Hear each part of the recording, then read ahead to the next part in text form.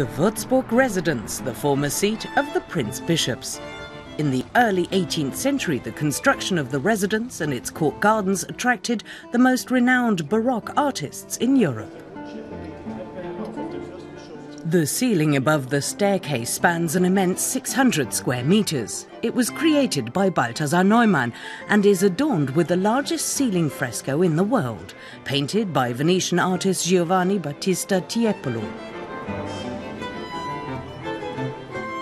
The residence counts 365 rooms, the most splendid of which is the mirror cabinet. What you see today is a meticulous reconstruction, as this room was destroyed in the Second World War.